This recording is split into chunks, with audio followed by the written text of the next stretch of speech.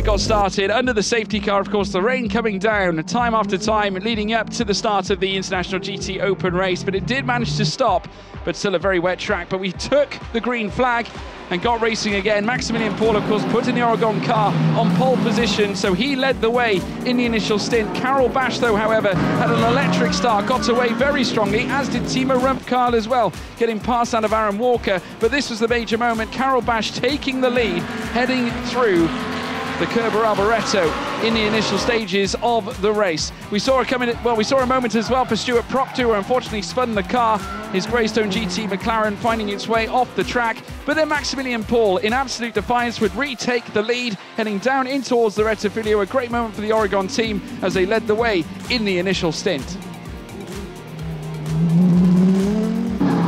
We then, of course, saw the driver change window come to play, and Pierre-Louis Chauvet would jump into the car in place of Maximilian Paul, who really did utilise his first stint. Chauvet would be in battle right from the get-go, of course, coming under pressure from James Wallace, who put out an incredible debut display to take the lead for a brief portion, with Pierre-Louis Chauvet still breathing down his neck. They would make their way down through towards the Lesmo 1, and a pure move of brilliance here from that of Pierre-Louis Chauvet would retake the lead for the Oregon team car and consolidate that performance. Certainly here as well, we saw the Oregon car coming unstuck through the Roggia, tangling up with James Wallace, Pietro Pirolini getting onto the grass, spinning the car, and unfortunately it ended up in the barrier. But it would not stop Pierre-Louis Chauvet or Max Paul. They took victory here at Monza.